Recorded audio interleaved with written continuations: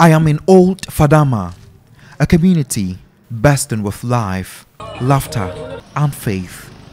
These people have nothing and for the most part live without hope daily. Yet, the West smiles as if all is well, relying on the communal bond they share. Despite their brave exterior, the lack of toilets in their homes is a great source of worry.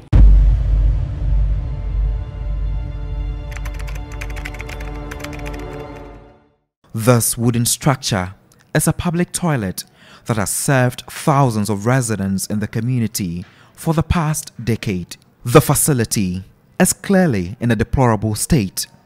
Patrons would have to squat on wood and defecate into a plastic basin which will later be disposed of by men.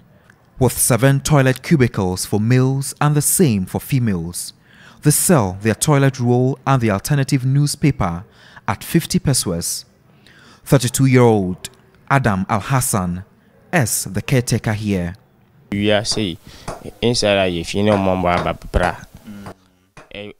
I have cleaners who clean here often. They scrub the entire floor with a broom to make it look nice. They also pour the feces into a tank for waste tankers to pick it up. This is a female public toilet in Old Fadama that serves a number of women and girls that live in this community. Now this public toilet is developing huge cracks, which is posing as a death trap to most of the women who patronize it. 19-year-old Atinka Fuseni is 6 months pregnant. She tells me the trauma she goes through while patronizing the facility daily in her state. Because of my 6-month pregnancy, when I go there, I didn't feel well. When I see the scraps, I feel scared. Seista Abdullahi shares same sentiments. Because of the crack, if I go there, I'm afraid. Many believe that it is only in slum areas that toilets tend to be of squat variety, but there are some worse experiences in other suburbs. I saw an example of that in a public toilet in Choko, a densely populated suburb of Accra. Most residents patronize the UDI public toilet at a fee of 50 pesos per go. The facility from the outside looks quite good, but the stench in there is horrible.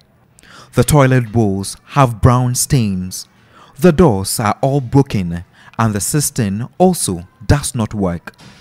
Residents have also turned the toilet facility into a smoking joint. 25-year-old Nana Kwame, not his real name, was secretly captured.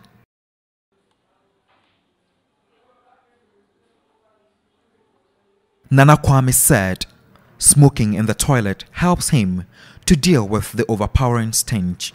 For me, I like it like that. Even though women are more predisposed to infections, 52-year-old Chakusela Akusuya Adiza believes this toilet is the cleanest she has ever seen, a claim I will put to the test later. I sit on the toilet bowl to ease myself. The facility looks beautiful and it's good for me. It is 7:52 a.m. the next morning and 35-year-old Bra Kofi is here to clean the toilet. Kofi does not have any professional training on how to tidy up such a facility. How he wore his only gloves before work marveled me. Neither did he bother with a nose mask despite public education to protect oneself and others. I enjoy the work I do here. There are no jobs around, so this is the only job I can rely on.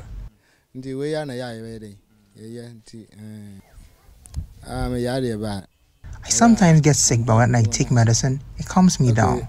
I get severe headache.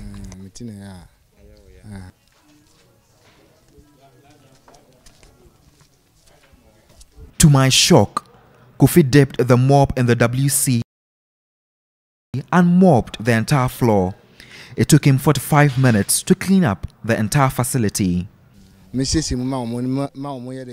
have to clean the toilet to attract customers so that I can be paid at the end of the month. I am paid 350 Ghana cedis monthly, which is not enough. Esther Edujamena is a consultant in cleaning and hygiene management working with private sector institutions. She agreed to do a hygiene test for us at the public toilet in Choco. Adenosine triphosphate, ATP, reveals all kinds of things otherwise invisible to us. Dirt, urine, fecal sprinkle. She began from the men's toilet. What Steve is doing is that he's taking the places that people are normally supposed to touch, and then he's putting it in the machine to pick up the reading, and then we will let you know the result. The facility has a very high contamination level of 2,700 units.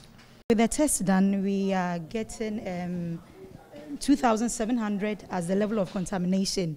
And indeed, from experience, we see this as a very huge amount, because mostly you wouldn't get to that amount. We have this young boy here who is currently sitting on the water closet. He has no idea about what he could contract. As a specialist, what can you say about what you're seeing?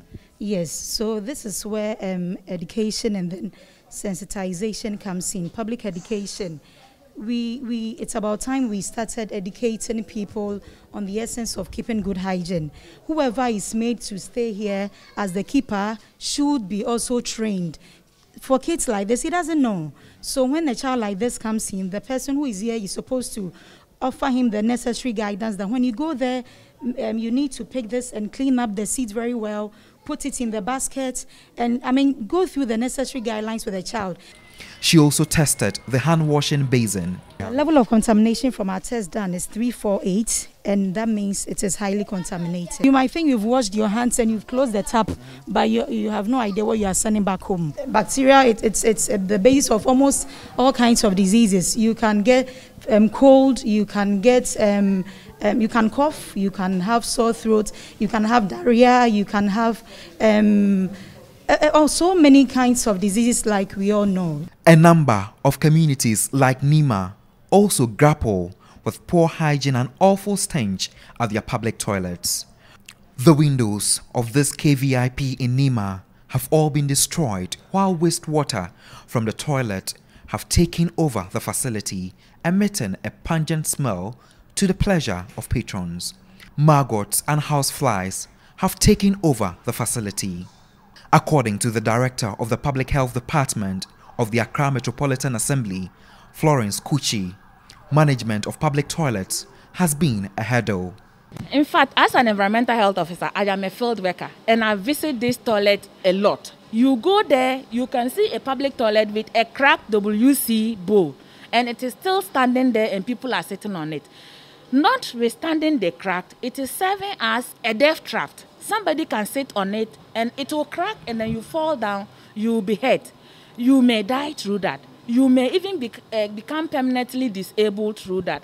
The public toilet facilities do not operate well because they are operating in an ad hoc manner. Everybody is doing anything. As a public toilet operator, you are not supposed to even issue newspaper as an anal cleansing material. But as it still stands now, you go to the public toilet and some people are still selling newspapers as anal cleansing material in the city. The Accra Metropolitan Assembly CEO, Mohammed Ejesowa, told me the Assembly has observed over the years that public toilet operators and owners have managed their facilities without any clear guidelines and protocols. Public toilets are owned largely by private individuals, and even those that are Assembly owns management has been privatized, and there are just a handful of them which is still owned and managed by the Assembly. Probably, just to introduce some efficiency in terms of management and maintenance of it. But we've observed that its management is being done haphazardly without clear guidelines and protocols for anyone to follow. We've observed and want to raise the bar a little bit and get our environmental health officers to come out with a clear guidelines which is in tandem with our bylaws and WHO standards as well. Only 17% of Accra's residents and 8% of rural Ghanaians have access to an adequate toilet, according to the Ghana Health Service survey in 2020. Poor sanitation and hygiene is the main cause of fecal transmitted infections, FTIs, including cholera and diarrhea diseases, which remains the second leading cause of morbidity and mortality among children. Sustainable Development Goal 6, SDG 6, talks about clean water and sanitation, and it is about time our public toilets receive attention. Reporting for GH1 News, Godwin Asediba.